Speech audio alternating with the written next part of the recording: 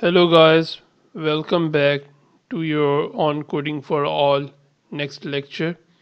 And as I told you even before that we have now started our presence on different social media platforms like on Facebook, LinkedIn, Quora, Instagram, and obviously you are viewing on YouTube.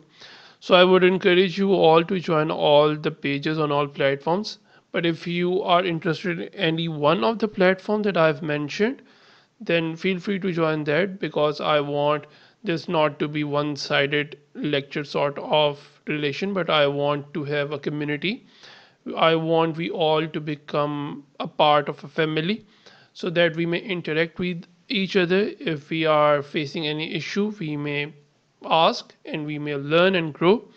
And if you want something particular to be made, to be mentioned in the lecture, you can just mail me, write in the comment section on YouTube, or you can just say it on any of the platform so that we become part of a family. And other than this, I would really like to thank you for showing your support and love as I have crossed even 200 views in very short period of time, and the subscribers are increasing and I wasn't you can say really expecting it my channel to grow with such a pace. So that's really nice from your side, and I would encourage you all to show your support and love like this even in the future. uh, there might be someone who would say that the tasks are mundane or the tasks are not up to the mark, but believe me that these simple tasks, these simple achievements will encourage you and will motivate you in the future so that you can even solve the task that will be more complicated, that will be more challenging, and this confidence will surely help you to accomplish those. So just try to keep up with me. I hope that I have improved my teaching method. Even if I have not, just forgive me and you can just suggest me how can I improve myself. Surely I'm open to all suggestions. Enough of the talk now. Now let's dive into the lecture so that we can learn and grow and then earn. Thank you. So I hope that now we are comfortable with the example that we were following for the nav bar. What you can do, you can just simply copy this and get to your code. Under the nav bar, just paste what we did here on the code place so that we can continue with our thing. Now before jumping to any other sorry, now before jumping to any other concept, I would like to tell you that the biggest benefit of Bootstrap is that you can change the layout in very easy manner. You don't need to make something complex that we would have done over. So the biggest benefit of Bootstrap is that we are not required to do something complex in order to have a very nice layout. So how can we add something as we have seen here? How can we make it responsive? By responsive, I mean that you can look at the layout at the moment, like it's three, you can say column at the moment. But as we change its size, now there are only two columns. If we reduce the size even more, now there's only one at the moment, and it's throughout. So how is this possible? This is now what we are going to learn, and this is known as grid system. So simply go to the layout on getbootstrap.com, get to the grids, and this is how we are going to do. And we will practice this on our code play. So the thing is that first you are going to make a new div. That div will have a class raw, and then there will be another div with class column, and you can give it some attributes, or you can say some, yes, attributes. So there might be background color green,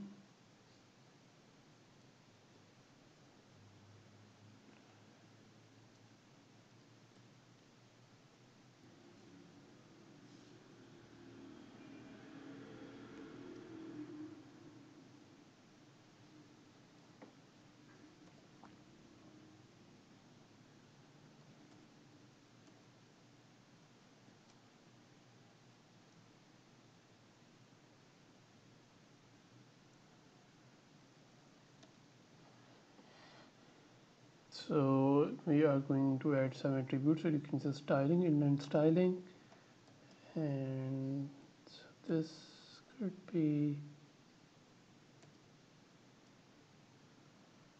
border must be solid.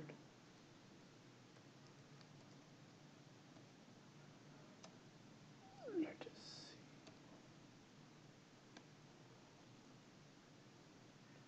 It's very nice.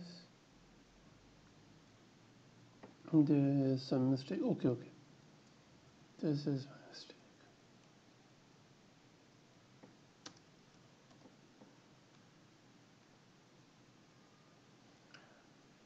Okay, so this is first thing that we have added here.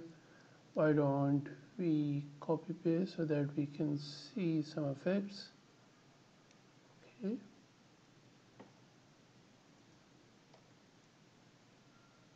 How's this looking now? Okay.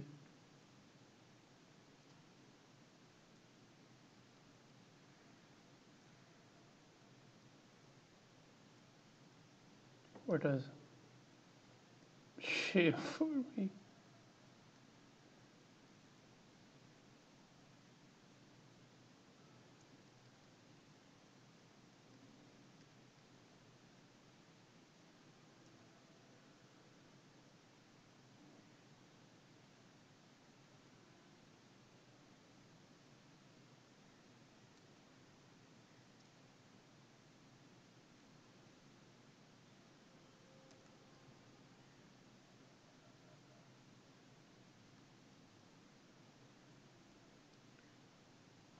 Okay, so now we can see that it is taking full width of the screen. What if I can change it something? I want it to be 50% of the screen. For this reason, we can add one more div.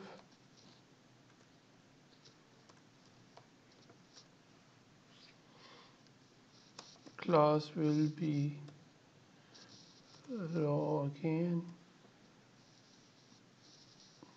and obviously now we will go down another div.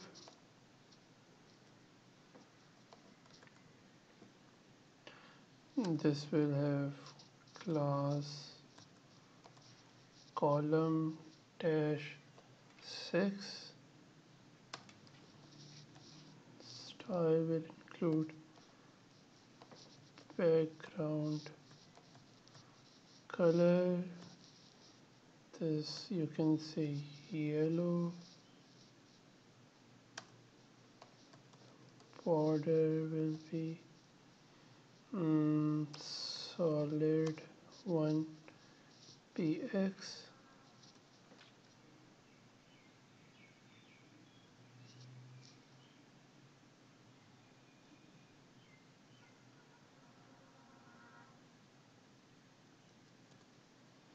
And this will have name as column dash 6. Let us see now. So you see that this is already taking 50%, although it's only one. It isn't taking full width. The reason is you can say that each of our screen in larger, you can say, view, it is having 12 boxes over here, and in order to occupy half of the space, 12 divided by 2 is 6, so it is very simple. We can even add more so that you may know this. We run. So this is how it will change. And if I change it, for example, I want 3.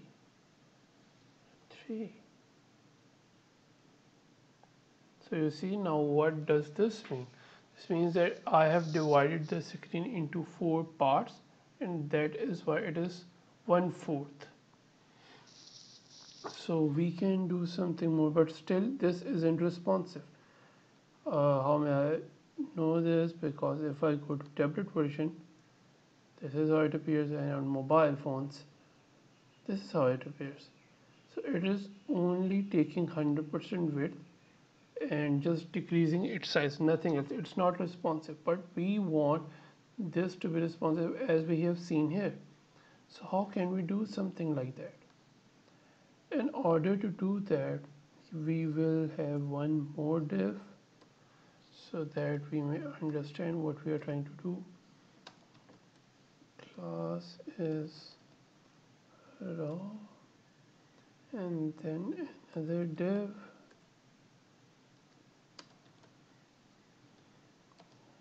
Class is column, medium, 6, and again there will be style.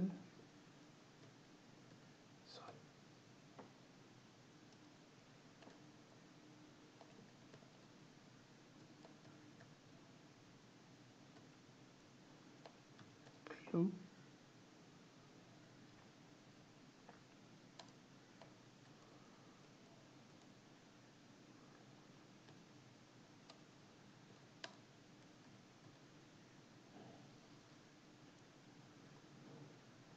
And you can name this same as its class name.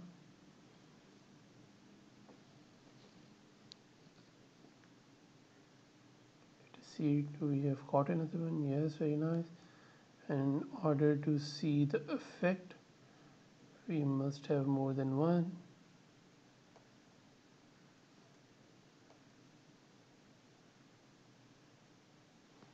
So let us see now what is going to happen after we change the size. See, now this is responsive, very nice. But what have we done here? The thing is that what I wrote here is, oh my god, where is my code? This is, so what I have written, we can increase the size. I've written that we are going to have column, medium, 6.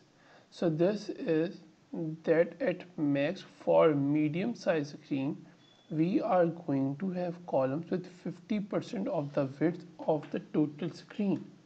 So if the size goes below medium size, after tab, or you can yes, tablet size or below, it will take full-fledged size of the screen. It will take the width of the screen totally. What if I add one more here? You can see what is going to happen then. So you see now it has gone below instead of coming right here. This thing is that it will have it will take 50% of the width if it's large or medium size, and below medium size it will take 100% of the width. Now there's a challenge for you. Try to make another div, and for this reason you will show me, and in case of large just replace it with LG, in case of medium MD, and in case of small, what you can do, just go here and you can obviously look the sizes here. For example, this is small, medium, large, extra large. So now what I want 4 divs, and it must have 50% width, or you can say they must 4 be in a single row. When on large, on medium there must be 2, and on small there must be 1. So how can you do this? This is your challenge. Pause the video and give it a try. So I hope that you have tried. Now we can do this all together. Just remove all this so that we can become clear.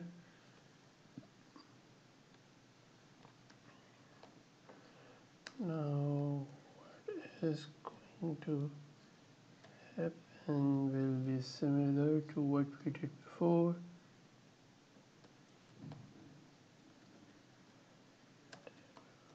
Class is going to be, and I am saying on larger screen the 4 divs must be in straight line. So how can we do that? 412 divided by 4 is 3 on large. So large 3, and then it will have style, obviously inline style. I'm sorry.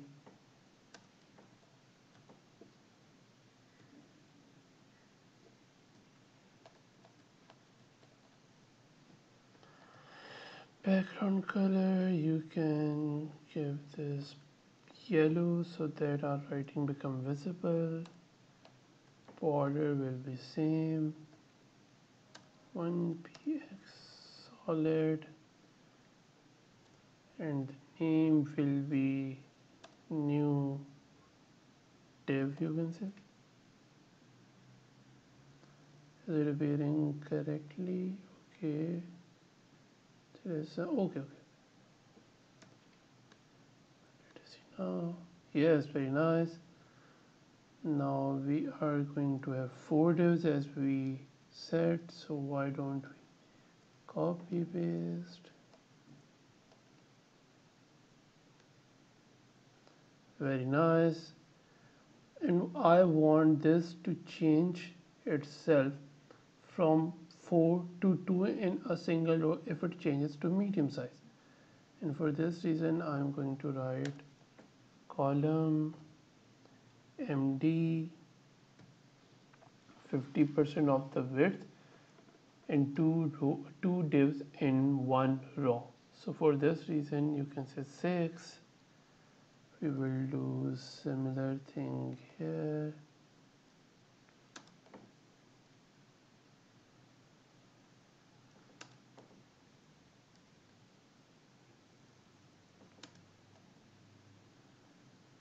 Let us see now. What if I change its size?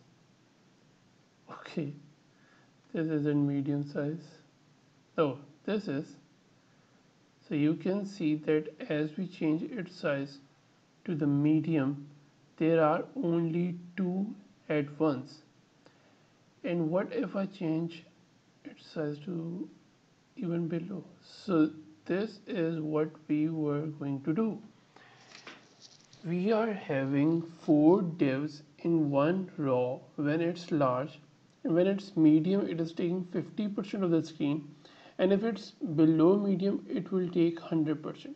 Either you can write it, or it's obviously very much, you can say, evident that it understood that's the benefit of Bootstrap.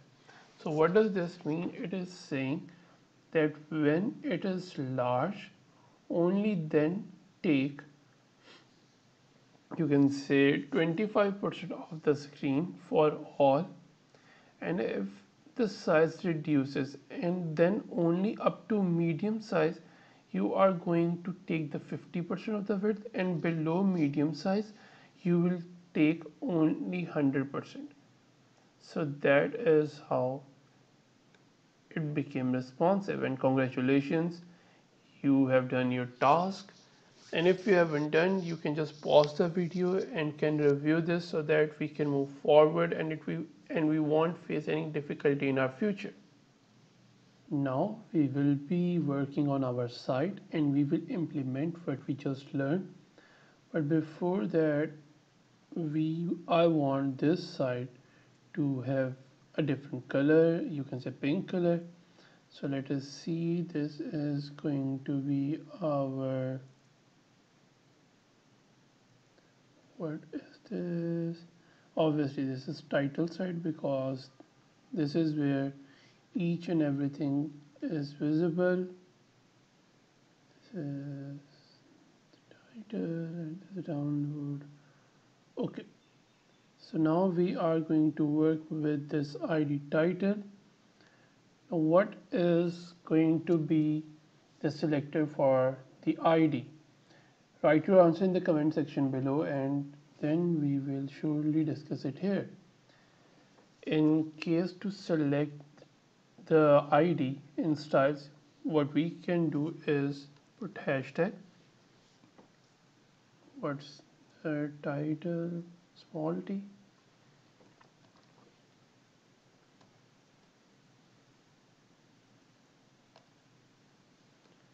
background color, if I want it pink, let us see, very nice. What if I want the nav-bar to change its color? We can try it here now, very nice. But there's something wrong here. If I do something like this,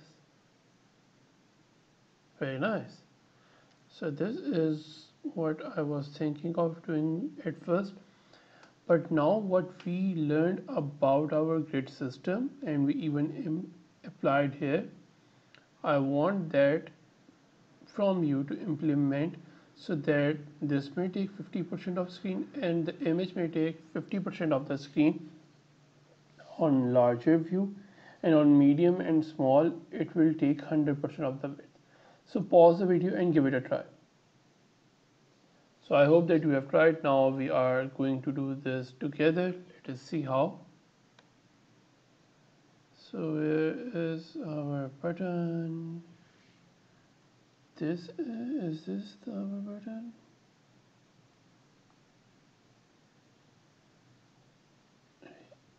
Coming down, down. This is. So this is our download buttons and this is the image. And for this reason we are going to have another div.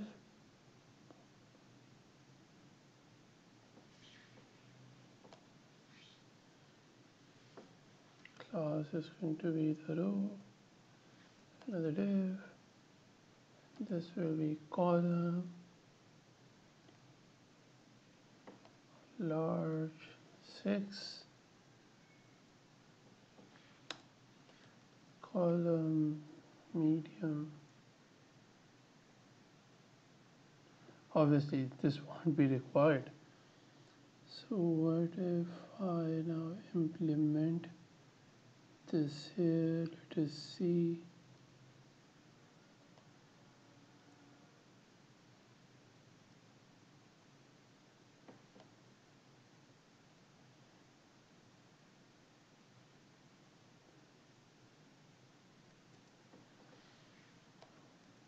Div, column large 6,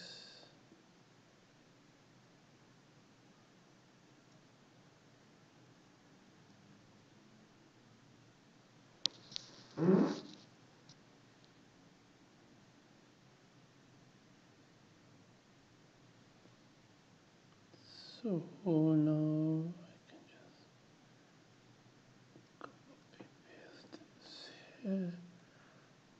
Let us see now. Oh, very nice. What if I change its size? Wow, marvelous job. Congratulations, we did it. So this was all for this lecture. This was the second video, or you can say second part, which included our bootstrap. What we did in this lecture is that we learned how to make grids, how to make grid responsive, and obviously responsiveness of grid makes our site responsive. And then later on we implemented those skills that we learned about the grid and its responsiveness into our new project. And obviously I wasn't willing to make this too long, otherwise it would become overwhelming for all of us. So practice this and obviously stay connected so that we can make this a new beautiful professional site. And many new projects are coming up, so stay tuned, just follow the lectures, and we will become full stack web developers together. So thank you for your support. Like, share, and subscribe only if you get quality from it and only if you think that it's worth. So thank you very much. See you next week. Thank you. Bye. Good luck.